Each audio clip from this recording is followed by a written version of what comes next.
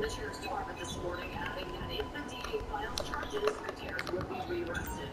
25 recruits were hurt, 2 are still in the hospital with critical injuries. One of them is on life support, and at least one person lost limbs. Another wave of employees at Twitter are flying the coop after an ultimatum from the new boss. Elon Musk told workers they would need to be willing to commit to a, quote, hardcore work environment with long hours at high intensity, or else they could resign and receive 3 months of severance. According to internal Slack messages shared with CBC, multiple employees chose option B. The chat was filled with dozens of goodbye messages and hundreds of salutes saying thanks for your service. One engineer told CBC the resignations have hit key parts of the company's engineering operation, which could jeopardize critical infrastructure. Now, in the chaos, Twitter has also said that it's closing all offices until Monday. As for CEO Elon Musk, he's joking through it all. Where else on Twitter? He tweeted, "How do you make a small fortune on social media? Start out with a large one." The world's richest man spent $44 billion to acquire the social network last month. He also poked fun at the top trending topic on the site, RIP Twitter, with a meme of the Twitter bird moving over Twitter's grave. The Biden administration is moving to shield the Saudi crime threats from a lawsuit over the murder of Washington Post journalist Jamal Khashoggi. They're finally made by the Justice Department. They argue that because the installment was recently made a Saudi Prime Minister, he qualifies for immunity as an FC. Justice tweeted President Biden has criticized Khashoggi's arrangements heavily about Khashoggi's death, especially after the Facebook of President Salman back in July. The judge ruled aside with an order that made Historic change in Congress.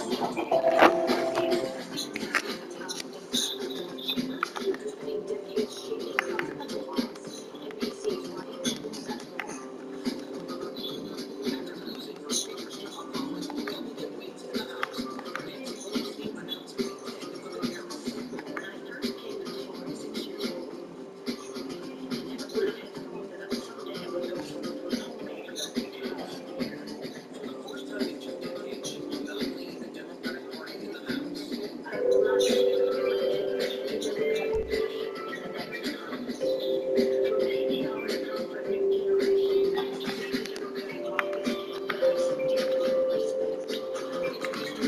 Pelosi was the first Republican woman to serve as House Speaker with breathing 3 Republicans she worked with.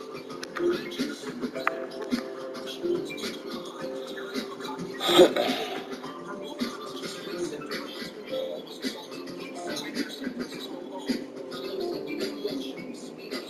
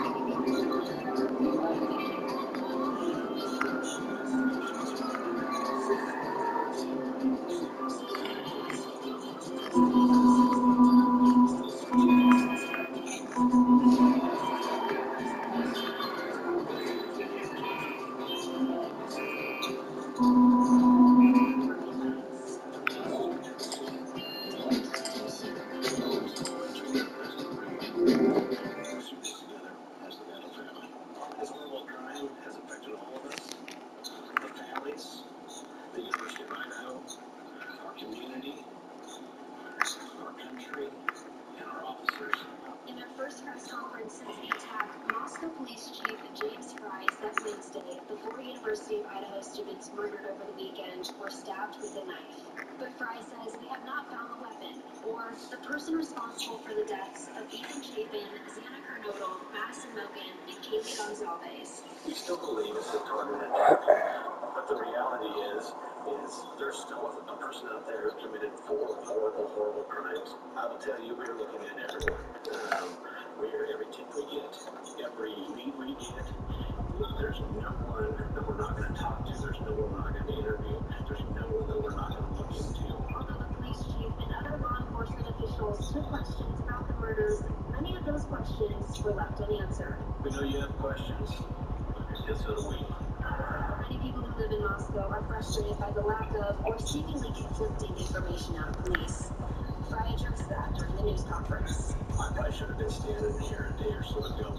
Fry said they are still putting together a timeline of what happened. They learned that Ethan and Vanna were at a party on campus, and Madison and Kaylee were at a downtown bar.